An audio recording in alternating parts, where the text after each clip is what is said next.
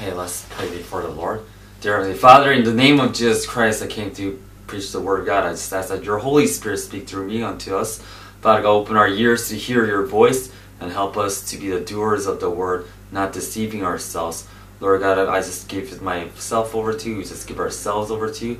Please rule over us. And I just ask that you control our tongues and our mouth from speaking evil against our brothers and sisters in Christ. Father God, help us, Lord, and give us your wisdom and your discretion. Give us a fear of the Lord and the day of judgment. Father God, help us to know your truth and let the truth set us free. In Jesus' name we pray. Amen. Hallelujah. Yeah, so recently I've been encountering another brother in Christ who's out to expose other false teachings or false beliefs. Actually, in doing so, he caused more division rather than encouragement, rather than, encouraging us to change our ways. And this is because it is not done in a rightful manner. Now, what does the Bible say about bringing up these exposures? First of all, it says to do it in a humble, with a meekness and gentleness. Let's look at the verse. Galatians chapter 6:1. It says, "Brethren, if a man be overtaken in a fault, you which are spiritual, restore such an one in the spirit of meekness, considering yourself, lest you also be tempted." Okay? Now, if you're making arguments and quarreling, then it's not right. It's wrong. It's already, you're going off the grid, you're dividing the body, and fights and quarrelings result in division of the body. Okay? So when you're going around and accusing, oh, why did you say this, huh? This is wrong. Explain yourself. Already this tone and this manner that you're speaking is already offensive to a brother or a sister. And the end result, no matter what they explain, whatever, the end result will be division. Those won't go together anymore. Okay, so when you approach somebody with a false doctrine that they believe, come in a spirit of meekness, gentleness. Come in love. What is greater? Huh? All these gifts, is that greater? All these anointing, all these prophecies, all these, correction, is that greater? What is the right form? It's love. Okay? Jesus said, what is love? Kind, gentle, meek, joyful. All the fruit of the Spirit is all these goodness and patience and long suffering. You know the fruits. It's good. It's not attacking. It's not strife. It's not fight. Actually, Bible condemns strife. Arguments. Bible condemns these people. Look. He loveth transgression that loveth strife. He that exalted his gate seeketh destruction. He that is of a proud heart stirs up strife. This is Proverbs 28:25. He that is of a proud heart stirs up strife, but he that putteth his trust in the Lord shall be made fat. So when you're making arguments and fights, it is because you think somehow you're better than the other person. Oh, I know better. I know the right thing. He doesn't know. You need to change. So it's like a pride thing that's coming out. This is wrong. It's wrong attitude. You know why we're so caught up in this right and wrong? It's come from the stem of Adam and Eve when they ate the fruit of good and evil. It made them start discerning good and evil. So, as a result of that, they start blaming each other, complaining that it's their fault. Woman first blames the snake. Oh, the snake made me do. The snake is bad. I'm good. The snake is bad. And blaming all the faults on the snake. Okay? Adam. Oh, the woman that you gave me is your fault, God, because you gave me that woman and she deceived me and I ate. So, Adam is blaming the woman and God. It's a result of trying to be so righteous. Self-righteous is wrong. No. So don't attack people that way. Okay, there are a lot of exposing Christians, this and that, this and that. You know what? Everybody has faults. And body of Christ need to just exhort them in a spirit of meekness. Okay? Tell them, if they don't want to listen, leave it to God. Okay? If they're in your church, then take 2 or more, 3 people, exhort them, tell them about it in a loving manner that we actually care for your soul. They don't want to listen, and you know what? Tell it to the whole church. If they don't listen to the whole community of saints, telling them this is wrong, then you cast them out as a heathen, as an unbeliever. Okay? Now, the Bible clearly tells us where does these, fight come from? It's because we're judging people. We're judging people. Let me tell you about the judging first. Okay. Now, as long as this person believes in the Lord Jesus Christ as their Lord and Savior, and he believes in repentance for salvation, as they repent of their sins and washed by the blood of Jesus Christ, then definitely they can enter into heaven. As long as they believe this and don't believe in the once saved, always saved, I can sin no matter what and I'm still going to heaven.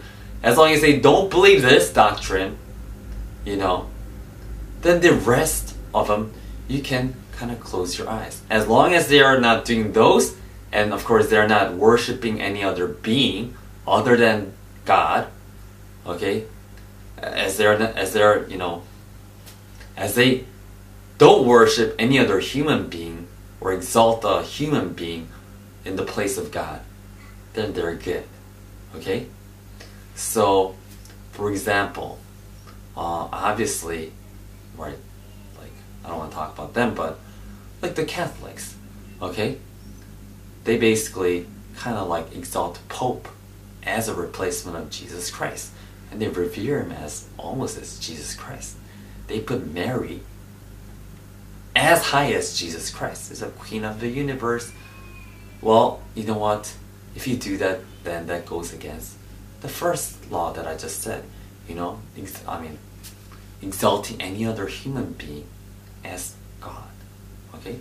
Only God is the Word of God, Jesus Christ, the Holy Spirit, the Father. Okay? Our Father. Nothing else than that. Now, as long as they don't go outside of this, then they are good. Other tiny little doctrines should not divide the body of Christ. But it's been happening. Just a tiny little belief that we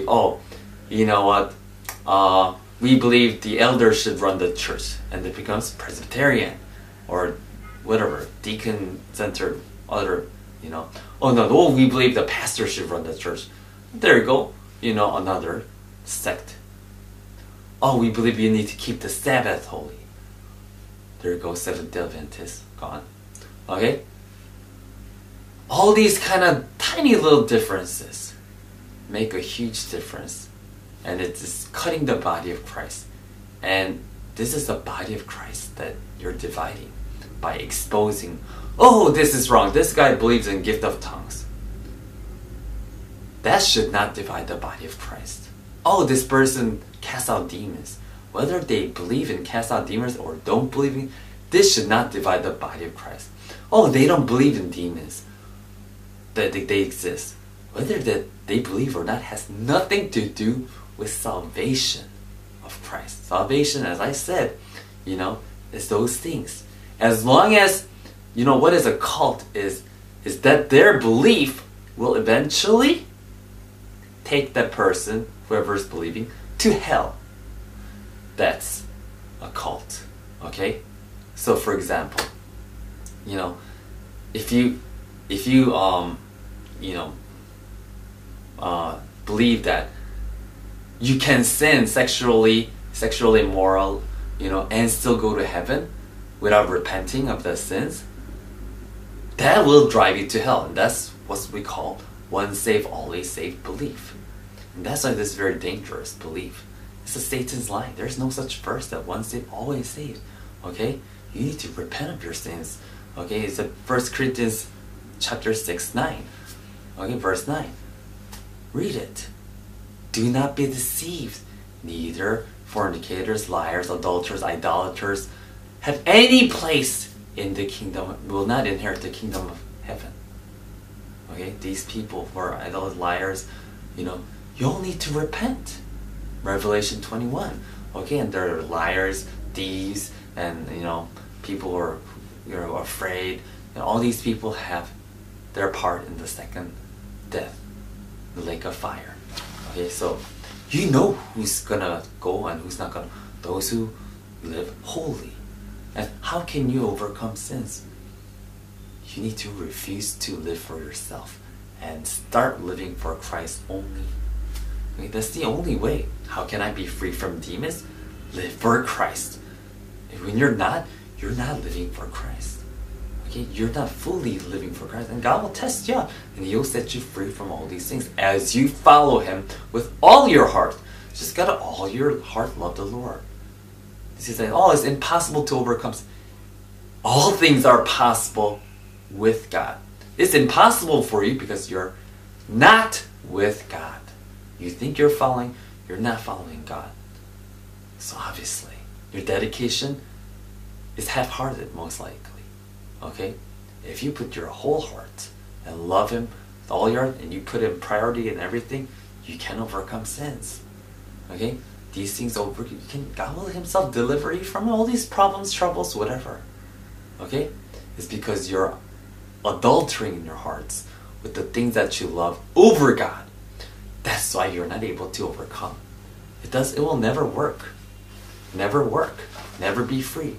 Never be free from sin if you live that way. And times are coming. God is coming soon. And if you're not prepared, you'll be judged according to your deeds and be cast out. Okay? So get ready, guys. Get ready.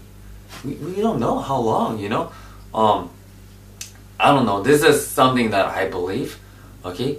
God's gonna judge, and Jesus Christ is gonna judge a millennium, 1,000 years. Okay? And God's number is 7.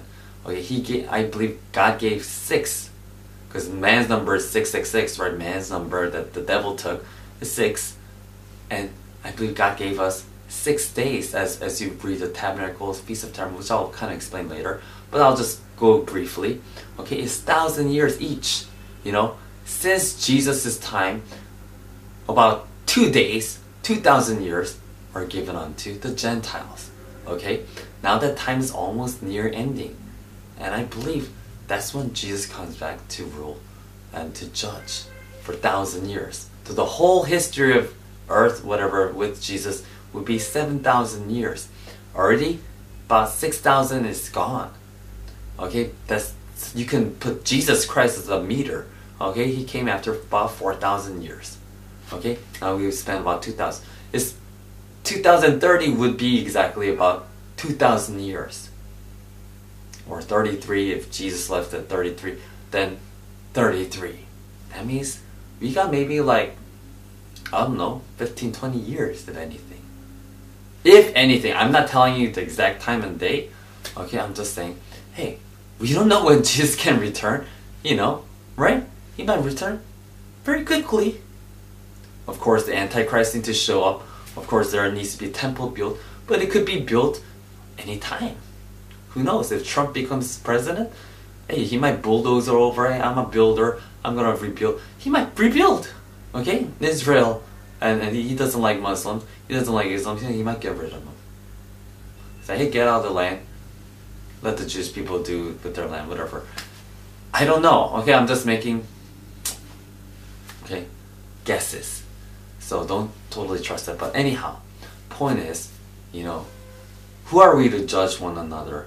Don't judge and don't try to just expose people. Let's go Matthew 7, chapter 1 to 5. Judge not that you be not judged, for with the judgment you pronounce, you will be judged.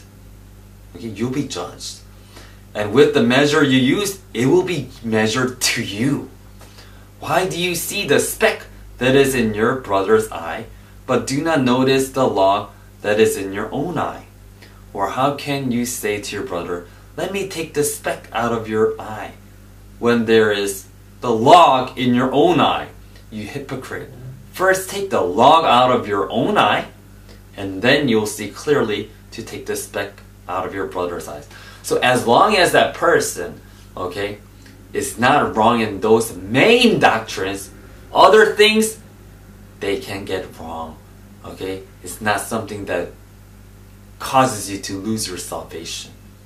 Okay, as long as these doctrines that they believe doesn't cause them to lose salvation, it's okay. Because who can understand God totally? Who understands the Bible totally? Nobody except God. Okay? Who understands the heavens and the earth? God is greater than the heavens and the earth. Who understands? Even Paul, with much more knowledge than us, much more revelation than us, he said, oh, that I know Christ, that I know Him is my desire. Okay? We're like ants trying to figure out God who's bigger than this universe. Okay? You're trying to figure out God. And some say, oh, God is like, I don't know, this. Some say, God is like this. Oh, from the scriptures I read, this is my understanding. No, some scriptures I read, no, this is my understanding. Oh, we don't match. We're going to fight. No, actually, you guys just know part. Part. The Bible says. Okay, we don't have the fullness of the knowledge of God yet. But in that day, when we're face to face, then we'll know. When we're face to face with Jesus Christ, there's nothing that you don't need knowledge. So you'll know, the knowledge will be in front of you, truth will be in front of you, everything will be revealed at that day. So don't fret yourselves if your brother don't believe in putting up makeup. Well, Bible says if they don't believe in, just to not hurt them, don't put makeup. If your brother is offended that you're eating shrimps, don't eat shrimp just so that you don't offend the brother. But don't be quarreling and bickering. Oh, you don't know. Oh, fight. Okay? It doesn't matter. Okay? What is told to the Gentiles, as long as you don't eat blood, living like blood that's just dripping from the meat, as long as you're not eating that blood. Secondly, as long as you're not sexually immoral. Thirdly, as long as you're not serving any idol worship or whatever, or eating food from the idol worshipping tables, as long as you're not doing those, don't condemn him and fight him over. So this person, who obviously speaks in tongues, who believes in prophecy, is saying that, oh, you spoke wrong because you said, tongues is more important than prophecy. Oh, but Bible says prophecy is more greater than tongues. So I was trying to explain, hey, for your personal life, in the context of your own life, tongues is more important because prophecy is for other people. So in your own private time, yeah, tongues is more important. You need to pray in tongues. That's what the gift was given first, because God gives the most important things first. So that's why I said when people baptized, they mostly got baptized, the Holy Spirit, they all spoke in tongues. Okay, tongues. So that's why I said this is more important. God put the priority in receiving this first, foremost. And they're like, oh no, I received prophecy first, so you're wrong. Well, whatever you wanna believe, that doesn't matter. Whether if I'm wrong or right or whatever, doesn't matter in the sense of your own salvation. If you don't want to believe, don't believe it then. I'm not asking you to trust me 100%. Okay, if you don't agree, then don't agree. I said in the context of gathering body of Christ, don't speak in tongues, because what's the point of speaking tongues, teacher, when they don't understand you? Okay? So he said, then prophecy is greater at this gathering, because prophecy actually can benefit everybody, but tongues can only benefit yourself. It only builds yourself up. It only gives thanks to God in the spirit of you. So who can understand you if there's no interpreter, or if there's no prophets? How can they benefit the body? That's what I'm saying. So in that context, the one who speaks in prophecy is greater in rank, because prophecy is a higher gift. But it doesn't mean it's more important to you. Prayer is the most important gift that God gave us. Praying in the name of the Lord Jesus Christ first in words and in spirit, okay, in tongues. So, I was just saying that context is more important. But you don't have to, bicker and fight about this little tiny thing that doesn't matter. Okay? Oh, the chicken came out first. No, the egg is first. Who cares? Who cares? Okay? Whether chicken was first, egg was... Who cares? Okay?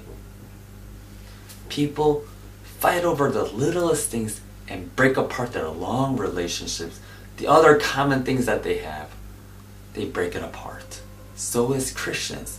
Oh, they both believe in Jesus. They both believe in whatever the Spirit gives.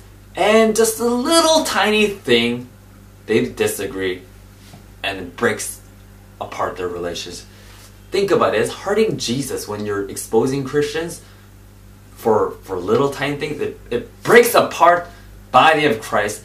And God is in pain, in crying after your disunity. He's in pain. You're causing pain to the body. It's the body of Jesus Christ. If you take apart the arm and pull it off, you're causing damnation to yourself. You're causing great pain to the Lord. If you break a church apart,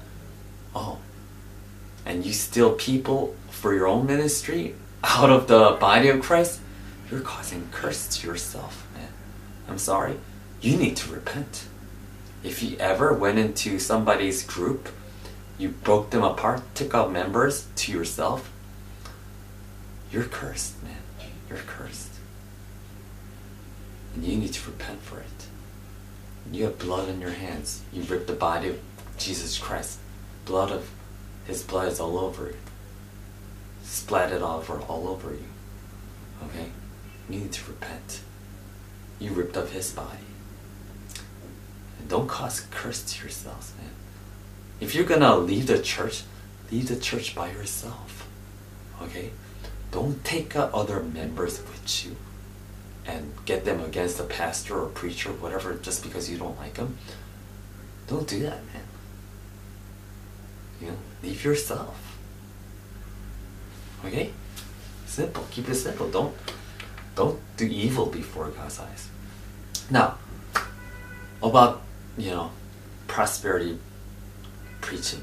A lot of people, they just want to hear the ear-tickling message. Feel good, money-hungry, finance Christians, okay? Now,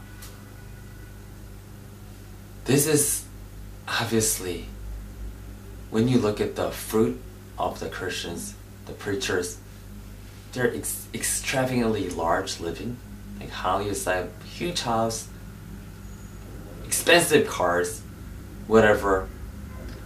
Think about it. Where is their conscience of love towards other suffering people? How can they sleep so well in such a nice place without having any guilt when their neighbors are suffering badly out in the cold, shivering, when their brothers and sisters don't even have shoes to wear and they're wearing the most expensive shoes, wearing the most expensive bags and clothing, and riding the most expensive cars and jets and whatever? Where is that person's conscience about other people? What is the law of God? Love your neighbor as you love yourself. Okay? Now, if you're supposed to love other people as much as you love yourself, if you have 2 coats, you're supposed to give it away. If you have a lot of money, give unto the poor. Give. Okay? You don't believe in tithing and offering? Well, then believe the new law, which is greater than 10%. Believe in that. Okay? Because everybody sold their possessions and gave it on to the church and laid it down the apostles' feet in the first church. Follow that example and give, for it will be given unto you. Good measure, pressed down together, shaken together, and you'll be having great rewards in heaven. Okay? It says, store not your treasures on earth. Well, why are you storing your treasures on earth? Okay? Give, and it will be given unto you. The law shows you the minimum. Don't murder is a minimum. The grace says, you even hate somebody in your heart, that's already murder. You need to forgive everybody. And don't hold hate. Because if you don't forgive, my Father in heaven will not forgive you either. What does the Bible say? What does old law say? Don't commit adultery. The new one says, if you even looked at a woman with lust, you already committed adultery. You're already an adulterer. Okay? The law says, tithe. Bring 10% of all your belongings into my storehouse. The grace says, give. With a cheerful heart. Give everything. Basically, give everything. They gave everything. They sold their houses, homes, and gave it everything. Which one you want to follow? The minimum, the 10%? Or the real law? The law of the Spirit, giving. I don't understand you. You know, like, you cannot just hold the wealth to you and expect. Bible condemns it. Read James. Okay? Read the New Testament throughout. Look what Jesus says about riches. Woe unto you who are rich now. Okay, weep and wail.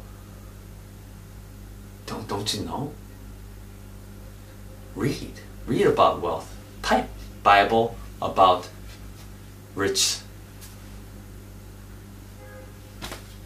You find. Now, so exposing Christian stuff, okay? If you don't want to be condemned, don't do it. Okay? As long as they're not off on the main teaching of God, don't go and condemn them. Okay? They want to believe otherwise, oh, whatever. Okay, you tell them, but they don't want to listen. Leave them alone. Don't be like, oh, I'm going to expose you. That's already evil. You're already used by the devil. This devil wants to cause more divisions in the body of Christ. He wants you to just divide, and have the body of God left with nothing. And you're being used if you're after exposure, exposing Christian, this Christian, that Christian, this Christian, that pastor, that whatever. If you're after these things, you don't even know God's love. Okay? So with that in mind, let's pray. Dear Heavenly Father, in the name of Jesus Christ, I just ask that you please forgive us of our sins, of any condemnation that we have given unto others, any judging that we have done. Father, forgive us. Father, help us not to just go around and kill each other by words and arguments and strife. Father God, help us not to do that. Help us not to be carnal, but help us be more spiritual, to please you, looking to do what pleases you, Father God. And help us not to go and expose them unless they're really off in the doctrine of God. In the name of the Lord Jesus Christ, we praise you and we give you all the praise and thank you. In Jesus' name we pray, amen. God bless you. Hallelujah.